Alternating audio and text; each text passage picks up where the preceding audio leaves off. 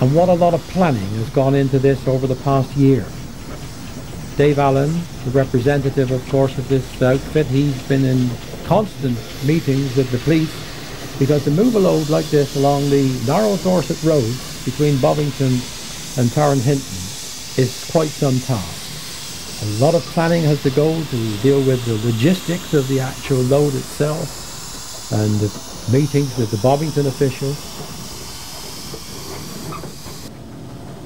Looking at the Norman Box engine back there, Norman Box was one of the pioneers of the heavy haulage days, and he would have accompanied many loads of this size and type on the roads.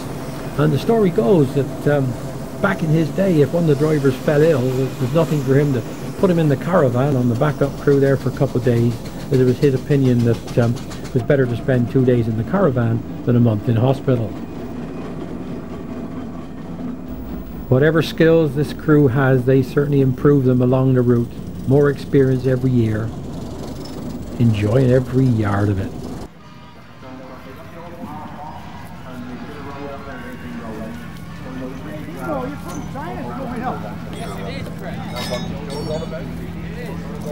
Yeah, I first came here about 10 years ago. Michael Oliver invited me down with my steamroller when I first became famous through the television and media. And yeah, it's very similar, but a bit bigger, I think. And also, it ain't raining. It was like 3 inches of liquid Earl milk chocolate when I was here last time.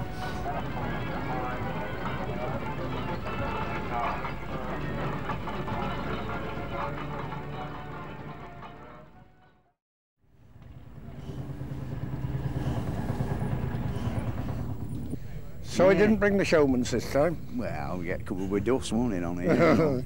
Well, it usually gets covered with dust or with mud. Yeah. We're going to Waddesdon next weekend, up by Aylesbury. We had a funny experience. Last night we were wandering our weary way home from the beer tent, and Dr. Giles' remains come steaming across in his pyjamas. You know? Did he? Yeah, he'd been called out for somebody who got some muck in their eye. You know, well, he's a good fellow. It was like Rip Van Winkle, you know, the bloke in striped pyjamas with cord hanging down front. You know. Oh, he's a good lad. Yeah. Thrashing section is very picturesque, and of course the sound of thrashers are very, very reminiscent for many people. The thrashing machine has a distinct hum.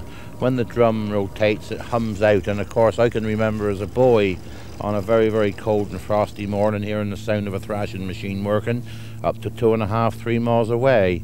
And it's always very nice to hear the machines working up at the show. And it's nice to see the corn going through, because there's nothing more picturesque, I don't think, than sheaves of corn being handled, whether it's being cut by the binder from standing corn, or whether it's being put on carts and made into the corn ricks, or whether it's being used to go through the thrashers, and then the end straw being stacked up in readiness to go on pubs and cottages of the county.